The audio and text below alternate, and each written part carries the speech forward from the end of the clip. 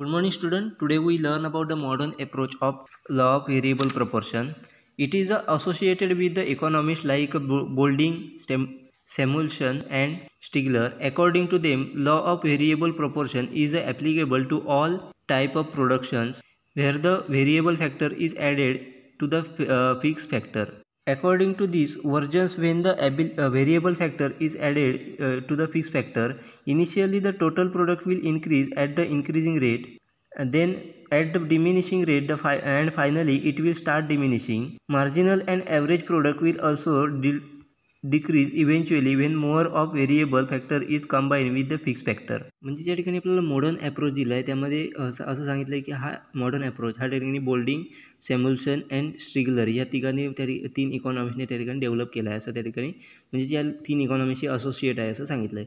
तर त्यांनी असं सांगितलं आहे की variable proportion law of variable proportion हा तेव्हाच ॲप्लिकेबल होईल जेव्हा व्हेरिएबल फॅक्टर आणि फिक्स फॅक्टर हे ॲड केले जातील आणि त्याच्या माध्यमातून प्रोडक्शन घेतलं जाईल तेव्हाच या प्रकारचा लॉ त्या ठिकाणी ॲप्लिकेबल होईल असं त्या ठिकाणी त्या तीन इकॉनॉमिस्टने सांगितलं आहे.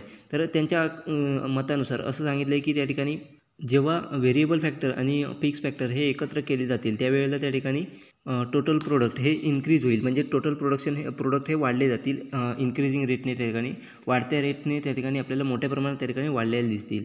त्याच्यानंतर मोठ्या प्रमाणात त्या ठिकाणी ॲड केल्याच्या नंतर जर आपण त्या ठिकाणी व्हेरिएबल फॅक्टर आणि फिक्स फॅक्टर हे जास्त त्या ठिकाणी ॲड केले तर आपल्याला त्या ठिकाणी इन्क्रीजिंग रेट हा आपल्याला कमी होताना दिसेल. म्हणजे डिमिनिश व्हायला स्टार्ट होईल. म्हणजे हळूहळू तो इन्क्रीजिंग रेट हा आपल्याला कमी होताना दिसून येईल. त्याचबरोबर जे काही मार्जिनल आणि ॲव्हरेज प्रोडक्ट आहेत ते देखील आपल्याला हळूहळू कमी होताना दिसून येईल. म्हणजे जेव्हा आपण त्या ठिकाणी थोड्या प्रमाणात त्या ठिकाणी व्हेरिएबल फॅक्टर आणि फिक्स फॅक्टर त्या ठिकाणी ॲड करू त्यावेळी आपल्याला मोठ्या प्रमाणात त्या ठिकाणी आउटपुट मिळेल. परंतु जेव्हा ते आपण फिक्स फॅक्टर आणि व्हेरिएबल फॅक्टर हे मोठ्या प्रमाणात एकमेकांमध्ये ॲड करू त्यावेळेला आपल्याला हळूहळू ते इन्क्रीजिंग रेट हा आपल्याला कमी होताना दिसून येईल. त्याचबरोबर मार्जिनल ॲव्हरेज आणि मार्जिनल प्रोडक्ट आणि ॲव्हरेज प्रोडक्ट हे आपल्याला जेव्हा जास्तीत जास्त कॉम्बिनेशन हे आपण मोठ्या प्रमाणात करू तेव्हा आपल्याला मार्जिनल प्रोडक्ट आणि ॲव्हरेज प्रोडक्ट हे कमी होताना दिसून येईल.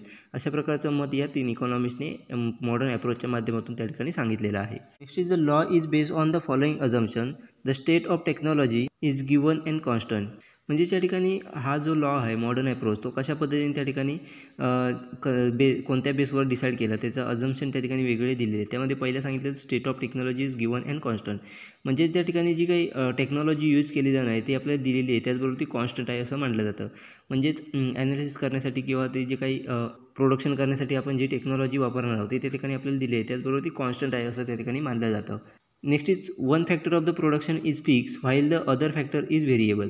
म्हणजे त्या ठिकाणी नेक्स्ट अझम्पशन दिलं आहे ते म्हणजे एक फॅक्टर त्या ठिकाणी आपल्याला फिक्स दिसेल आणि इतर फॅक्टर हे व्हेरिएबल. म्हणजे ज्या ठिकाणी प्रोडक्शन करताना एक फॅक्टर त्या ठिकाणी फिक्स आणि इतर फॅक्टर हे व्हेरिएबल असतील त्याच ठिकाणी आपल्याला मॉडर्न अप्रोच या लॉचा त्या ठिकाणी दिसून येईल.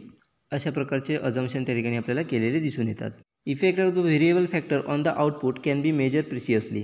म्हणजेच या ठिकाणी या मॉडर्न अप्रोचच्या माध्यमातून आपण जे काही व्हेरिएबल फॅक्टरचा आउटपुटवरती जो काही इफेक्ट होणार आहे तर आपण प्रिसियसली त्या ठिकाणी मेजर करू शकतो. म्हणजेच तंतोतंत आपण त्या ठिकाणी मेजर करू शकतो. अशा प्रकारचं अझम्पशन आपल्याला त्या ठिकाणी दिलेलं आहे.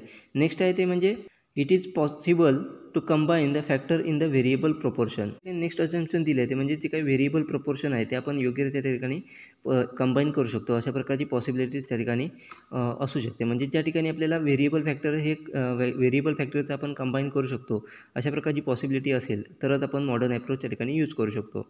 त्याच्यानंतर नेक्स्ट दिलं आहे all unit of the variable factor R homogeneous. म्हणजेच त्या ठिकाणी जे काही व्हेरिएबल फॅक्टरचे युनिट आहेत त्या ठिकाणी होमोजिनियस आहेत. अशा होमोजिनियस पद्धतीचे आपल्याला दिसून येतात. म्हणजेच प्रोडक्शन करत असताना आपण जे काही व्हेरिएबल फॅक्टर यूज करणार आहोत ते होमोजिनियस टाईपमधील असले पाहिजेत तरच आपण त्या ठिकाणी मॉडर्न अप्रोच लागू करू शकतो. नेक्स्ट आहे ते input price remain the same. म्हणजेच इनपुटची जी काही प्राईज आहे ती सेम जर असेल म्हणजेच प्रत्येक वेळेला आपल्याला त्या इनपुटची प्राईस सेम असेल तरच आपण त्या ठिकाणी मॉडर्न अप्रोच त्या ठिकाणी अप्लाय करू शकतो. अशा प्रकारचे अझम्पशन त्या ठिकाणी दिले त्याच्या माध्यमातूनच आपण मॉडर्न अप्रोच त्या ठिकाणी अप्लाय करू शकतो.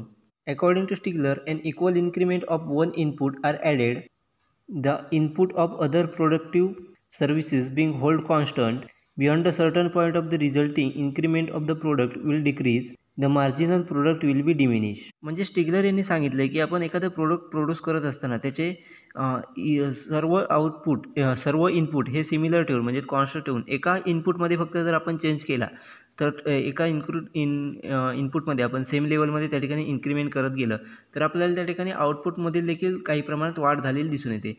परंतु एका सर्टन लेवलमध्ये त्या प्रोडक्ट्सच्या आउटपुटमध्ये आपल्याला आउटमध्ये कमी झालेलं दिसून येतं. म्हणजे आउटपुट हे आपल्याला कमी झालेलं दिसून येतं. म्हणजेच थोडक्यात मार्जिनल प्रोडक्ट जे आहे ते आपल्याला कमी होताना दिसून येतं. म्हणजेच समजा जर त्या ठिकाणी इतर प्रोडक्ट इनपुट कॉन्स्टंट ठेवून एखाद्या प्रोडक्टचं प्रोड्यूस करण्यासाठी आपण त्या ठिकाणी एखाद्या इनपुटचे 2 युनिट इनपुट देत असू तर त्याचं प्रोडक्शन आपल्याला 10 युनिट होत असेल तर त्याचंच आपण 4 युनिट केल्याच्या नंतर आपल्याला प्रोडक्टचं त्याच्याकडे 15 युनिट आपल्याला आउटपुट होत असतील. परंतु तिसऱ्या वेळेला जर आपण त्या ठिकाणी परत ॲड केलं 2 युनिट म्हणजेच 2चे 4 4वरून 6 जर केलं तर आपल्याला त्या ठिकाणी आउटपुट हे त्या ठिकाणी 18 युनिटपर्यंत त्या ठिकाणी आउटपुट मिळत असेल.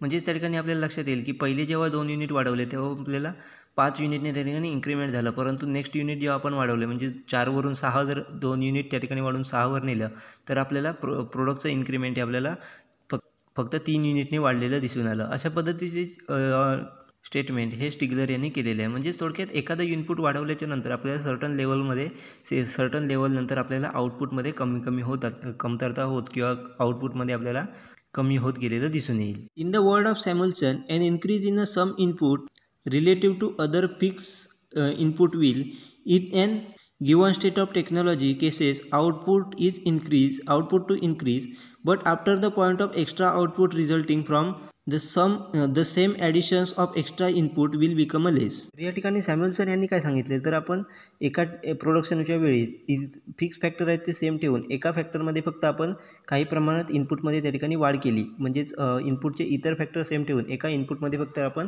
त्या ठिकाणी वाढ केली आणि सेम टेक्नॉलॉजी जर वापरली तर आपल्याला आउटपुटमध्ये नक्कीच त्या ठिकाणी वाढ झालेली दिसून येईल असं सॅम्युएल्सन यांनी सांगितलं आहे. परंतु एका ठराविक पॉईंटवरती गेल्याच्या नंतर आपल्याला त्या ठिकाणी जरी आपण सेम लेवलचं इनपुट त्या ठिकाणी दिलं तरी त्या ठिकाणी आपल्याला आउटपुटमध्ये कमतरता झालेली दिसून येईल.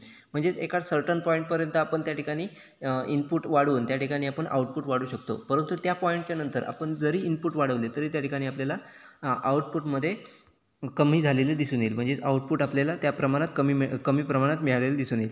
म्हणजे समजा आपण पूर्वी ज्याप्रमाणे एक्झाम्पल पाहिलं त्यामध्ये लक्षात येईल की आपण 2 युनिट वाढवल्याच्या नंतर आपल्याला त्या ठिकाणी 5 युनिटची आउटपुटमध्ये वाढ झाली होती. पण एका सर्टन पॉईंटवरती गेल्याच्या नंतर आपल्याला 2 युनिटचे 4 युनिटचे 6 युनिट केल्याच्या नंतर परत 2 युनिट वाढवल्याच्या नंतर आपल्याला लक्षात येईल की फक्त 18 युनिट आउटपुट झालं होतं. म्हणजे आपल्याला 3 युनिटनी फक्त इन्क्रीज झालं होतं. अशा पद्धतीचं स्टेटमेंट त्या ठिकाणी सॅम्युएल्सन यांनी देखील केलेलं आहे. This law is also known as law of diminishing rate. Let us suppose there are two factors, land and labor. Labor is a variable factor while the land is a fixed factor. When more and more variable factor is added to the fixed factor, the total product will increase at the increasing rate initially, then at a diminishing rate and then it start diminishing. म्हणजेच law of variable proportion या लॉला त्या ठिकाणी law of diminishing rate असं देखील म्हटलं जातं. तर आपण या ठिकाणी समजून घेऊया. तर त्या ठिकाणी 2 फॅक्टर दिलेले आहेत म्हणजे लँड अँड लेबर हे 2 फॅक्टर दिलेले आहेत. त्यामध्ये लेबर हा व्हेरिएबल फॅक्टर आहे तर लँड हा फिक्स फॅक्टर आहे असं समजू. म्हणजे लेबर हे व्हेरिएबल फॅक्टर आहे आणि लँड हा म्हणजे जमीन ही आपल्याला फिक्स फॅक्टर त्या ठिकाणी दिलेली आहे. तर त्या फिक्स फॅक्टरमध्ये आपण व्हेरिएबल फॅक्टर जास्तीत जास्त ॲड केला म्हणजेच जमिनीवरती आपण तेवढ्याच जमिनीवरती आपण जास्तीत जास्त मनुष्यबळ हे लावून जर त्या ठिकाणी काम केलं तर आपल्याला एका ठराविक पॉईंटपर्यंत त्या ठिकाणी आपल्याला आउटपुटमध्ये वाढ झालेली दिसून येईल. परंतु त्या ठराविक पॉईंटच्या नंतर आपण किती जरी त्या ठिकाणी मनुष्यबळ वाढवलं तरी आपल्याला आउटपुट हे कमी होताना दिसून येईल.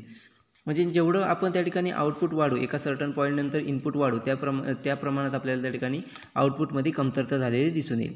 अशा प्रकारचं या ठिकाणी आपल्याला दिलेलं आहे. Following table can be use to explain the law. म्हणजेच खाली दिलेल्या टेबलच्या माध्यमातून आपण हा लॉ समजून घेऊया. तर त्यामध्ये फर्स्ट कॉलममध्ये आपल्याला युनिट ऑफ लेबर दिलेले आहेत, सेकंड युनिटमध्ये टोटल प्रोडक्ट दिलेलं आहे, थर्ड युनिटमध्ये ॲव्हरेज प्रोडक्ट दिले आहे आणि फोर्थ कॉलममध्ये आपल्याला मार्जिनल प्रोडक्ट दिलेलं आहे. त्यामध्ये जर आपण पाहिलं तर फर्स्ट पहिलं आपल्याला 1 युनिट त्या ठिकाणी 1 युनिट त्या ठिकाणी लेबरचं यूज केलेलं दिसून येतं. त्याच्यातून आउटपुट आपल्याला 50 युनिटपर्यंत गेले दिसतं. तर त्याच्यानंतर आपण 2 युनिट घेतल्याच्या नंतर लेबरचे त्या ठिकाणी आपल्याला आउटपुट हे 140पर्यंत गेलेलं दिसतं. त्याच्यानंतर 3 युनिट घेतल्याच्या नंतर आपल्याला 240पर्यंत आउटपुट गेलेलं दिसतं.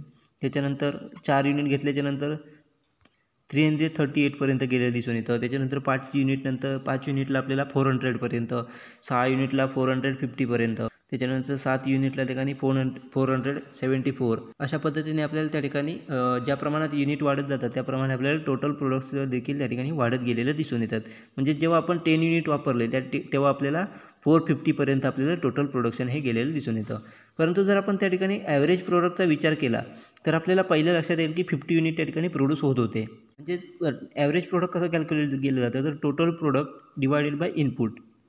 मग त्यामध्ये 50 डिवायडेड बाय 1 केलं तर आपल्याला त्या ठिकाणी 50 ॲव्हरेज प्रोडक्ट मिळालं. त्याच्यानंतर 140 डिवायडेड बाय 2 केल्यावर 70 युनिट आपल्याला ठिकाणी आउटपुट मिळालं, ॲव्हरेज प्रोडक्ट मिळालं. त्याच्यानंतर 240 डिवायडेड बाय 3 केल्याच्यानंतर 80 युनिटपर्यंत आपल्याला ठिकाणी ॲव्हरेज प्रोडक्ट मिळालं. त्याच्यानंतर 338 डिवायडेड बाय 4 केल्याच्यानंतर 84.5पर्यंत आपल्याला त्या ठिकाणी ॲव्हरेज प्रोडक्ट हे मिळालेलं आहे. त्याच्यानंतर जेव्हा 5 युनिट यूज केले म्हणजेच 5 युनिट टोटल प्रोडक्ट आपण 400 केलं आणि डिवायडेड बाय 5 युनिट केलं तर आपल्याला त्या ठिकाणी ॲव्हरेज प्रोडक्ट हे ठिकाणी 80 मिळालं. म्हणजेच पहिले ज्या ठिकाणी आपण बघितलं होतं त्यानुसार आपल्याला त्या ठिकाणी कमी झालेलं दिसून येतं. जेव्हा 6 युनिट केले की टोटल प्रोडक्ट हे आपल्याला 450 मिळालं, परंतु ॲव्हरेज प्रोडक्ट हे आपल्याला 75 म्हणजेच कमी झालेलं दिसून येतं. अशा पद्धतीने आपण 10 युनिट यूज केल्याच्यानंतर 450 आपल्याला टोटल प्रोडक्ट त्या ठिकाणी म्हणजे टोटल प्रोडक्ट वाढलेलं दिसतंय, परंतु ॲव्हरेज प्रोडक्ट जर आपल्याला पाहिलं तर त्या ठिकाणी 40 युनिटपर्यंत कमी झालेलं म्हणजेच 45 युनिटपर्यंत आपल्याला ते कमी आलेलं दिसून येतं. म्हणजेच ज्या प्रमाणात आपण लेबरचं युनिट वाढवत गेलो त्या एका ठराविक लेवलपर्यंत आपल्याला त्या ठिकाणी ॲव्हरेज प्रोडक्ट वाढताना दिसून आलं, पण त्या ठराविक लेवलनंतर आपल्याला त्या ठिकाणी ॲव्हरेज प्रोडक्ट हे कमी होताना दिसून आलं. नंतर आपण मार्जिनल प्रोडक्ट पाहूया. तर मार्जिनल प्रोडक्ट कसं कॅल्क्युलेट केलं जातं तर टोटल प्रोडक्ट पहिला एक युनिटला घेतलेलं टोटल प्रोडक्ट आणि नेक्स्ट युनिट ॲड केल्याच्यानंतर आलेलं टोटल प्रोडक्ट यांच्यामधला डिफरन्स म्हणजेच मार्जिनल प्रोडक्ट. मग या ठिकाणी आपण पहिला आपल्याला 50, सेकंड दिलं आहे ते 140 - 50 = 90, त्याच्यानंतर 240 - 140 = 100. अशा पद्धतीने आपल्याला मार्जिनल प्रोडक्ट दिलं आहे. म्हणजे हे 3 वेळेला आपल्याला फर्स्ट 3 टाईम म्हणजेच युनिट 3पर्यंत आपल्याला ते वाढलेलं दिसून आलं. जेव्हा 4 युनिट त्या ठिकाणी ॲड केलं तेव्हा आपल्याला 380 टोटल प्रोडक्ट मिळालं. तर पहिलं 3 युनिटच्या वेळी आपल्याला 240 टोटल प्रोडक्ट मिळालं. तर यामधला डिफरन्स आपण आयडेंटिफाय केला तर आपल्याला मार्जिनल प्रोडक्ट हे त्या ठिकाणी 98 मिळालं. त्याच्यानंतर 5 युनिटचा विचार केला तर आपण 400 टोटल युनिट घेतलेलं आणि मार्जिनल प्रोडक्ट आपण पाहिलं तर 62पर्यंत आपल्याला कमी झालेलं दिसून आलं. त्याच्यानंतर आपण तसं कमी करत आल्याच्यानंतर आपण जर त्या ठिकाणी 7 आणि 8 प्रोडक्टचा आपण विचार केला तर आपल्याला 7 आणि 8 प्रोडक्टला त्याच्याने टोटल प्रोडक्ट आपल्याला सिमिलर आलेलं दिसून येतं. म्हणजेच 474 7 युनिट वापरले तरी आपल्याला 474च होतं आणि 8 युनिट यूज केले तरी त्याच्याने टोटल प्रोडक्ट आपल्याला त्या ठिकाणी 474च होतं. म्हणजेच आपल्याला त्या ठिकाणी मार्जिनल प्रोडक्ट हे त्या ठिकाणी 0 मिळालेलं आहे. म्हणजे एका सर्टन लेवलला इनपुट यूज केल्याच्यानंतर आपल्याला त्या ठिकाणी 0 मार्जिनल प्रोडक्ट मिळतं. त्याच्यानंतर आपण 9 युनिटचा विचार केल्याच्यानंतर आपल्याला टोटल प्रोडक्ट हे त्या ठिकाणी 465 मिळालं. तर त्याचं मार्जिनल प्रोडक्ट आपण पाहिलं तर त्या ठिकाणी आपल्याला मायनसमध्ये मिळालं, -9. अशा पद्धतीने आपल्याला ज्या प्रमाणात आपण युनिट वाढवत गेलो, इनपुटचे युनिट वाढवत गेलो तसं आपल्याला टोटल प्रोडक्ट वाढताना दिसलं, परंतु त्या ठिकाणी ठराविक लेवलनंतर ते कमी होताना देखील दिसून आलं. त्याचबरोबर आपल्याला ॲव्हरेज प्रोडक्ट त्या ठिकाणी ठराविक लेवलपर्यंत वाढलेलं दिसलं, परंतु ठराविक लेवलनंतर ते ॲटोमॅटिकली आपल्याला कमी झालेलं दिसून येतं. मार्जिनल प्रोडक्टबाबतही तसंच ठराविक लेवलपर्यंत आपल्याला वाढलेलं दिसलं, त्याच्यानंतर देखील युनिट वाढवल्याच्यानंतर आपल्याला त्या ठिकाणी मार्जिनल प्रोडक्ट 0 आणि त्याच्यानंतर मायनस देखील गेलेलं दिसून आलं.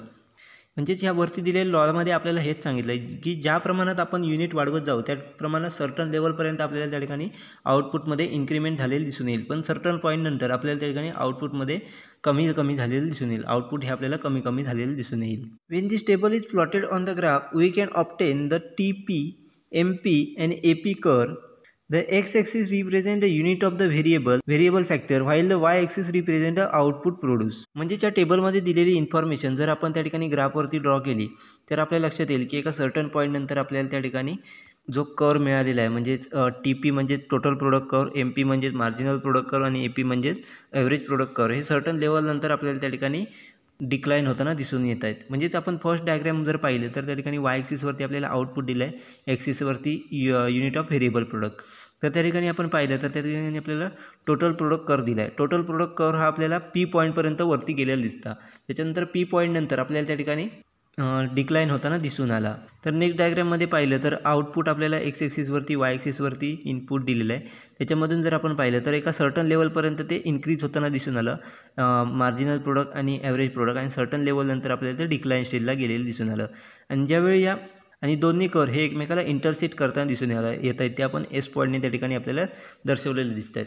म्हणजेच अशा पद्धतीने आपण पाहिलं तर त्या ठिकाणी जर दिलेली इन्फॉर्मेशन आपण ग्राफवरती प्लॉट केली तर आपल्या लक्षात येईल की आपण जे काही मार्जिनल प्रोडक्ट कर असेल, टोटल प्रोडक्ट कर असेल किंवा ॲव्हरेज प्रोडक्ट कर असेल, हे ठराविक लेवलनंतर आपल्याला डिक्लाइन स्टेजला म्हणजेच कमी झालेले दिसून येतात, डिक्लाइन झालेले दिसून येतात.